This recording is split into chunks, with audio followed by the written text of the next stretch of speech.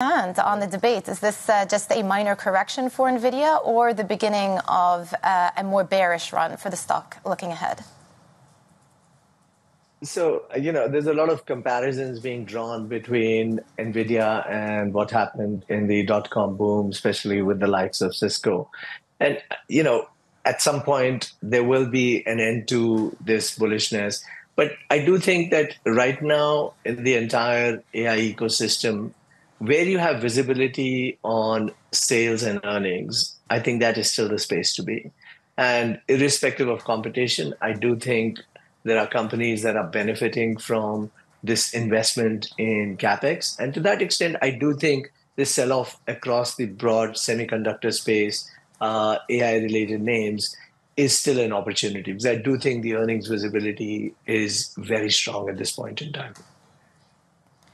What do you think the sharpness and the speed of the sell-off tells you about positioning? And again, just before you came on, we put up a chart showing that Nvidia had actually witnessed its highest weekly inflow into the stock before this major sell-off occurred a couple of days ago.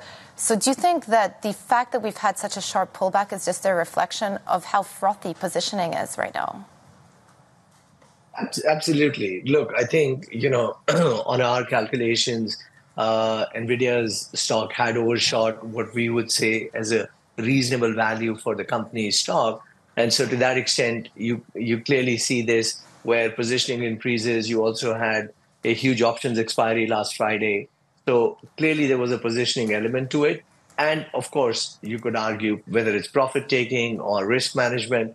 And I think this is a healthy correction. Now, this is a stock where it has seen a massive increase, not just on a year-to-date basis, but over the last 12, 13 months. And so from that perspective, I think you've got to put the decline in that context. Of course, it attracts the most attention, having briefly become the most valuable company by market cap. And so to that extent, it gathers a lot more attention. But we think the earnings in the company, the trajectory, the opportunity is still there.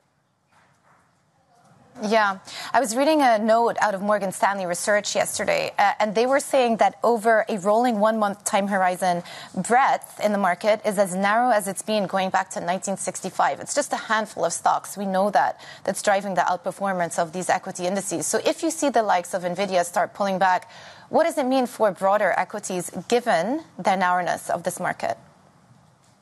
Absolutely. Look, breadth has been, I would say, weak for a while. I think the much discussed Magnificent Seven have been driving this market.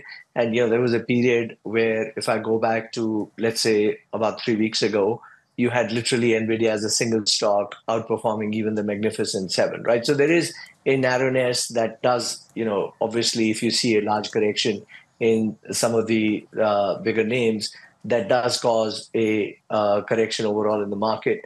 But our focus is always on not looking at the market in its totality, but looking at where are the growth opportunities. And if there are companies that are able to deliver on sales and earnings, which we think is the most important factor, that's where the opportunities are going to be. So to some extent, the reason why the market was driven narrowly was because these were the companies that have the visibility on earnings. Yeah. And again, most of these stocks are growth stocks. So one question that I want to put to you is how you think the stronger dollar may affect the trajectory from here for some of these growth stocks, especially since so many of them derive their income from abroad. What does the stronger dollar do? Look, unless we see a massive change in the currency, I think at this point in time, the top line trajectory is strong enough to offset that. I'm not, talking about a very substantial step change in currency values, which we don't think is a likely outcome. So to that extent, I think it's a little bit of a sideshow in terms of impacting earnings. The rate of growth that we're talking about, the growth companies, is far, far stronger than what the currency offset is going to be. So then what other equity opportunities are you considering? I think you've articulated how you're thinking about U.S. equities pretty well. I see you're talking to us from India. We saw a bit of a shakeout post-elections, but of course it's fully recovered now. Is India a market that you like? Yeah, amongst the emerging market space, that is really the one standout opportunity.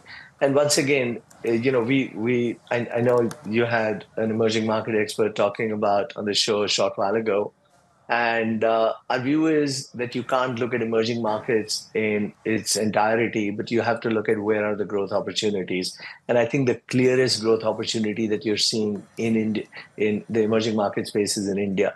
And elections are something which have historically not had a huge role to play.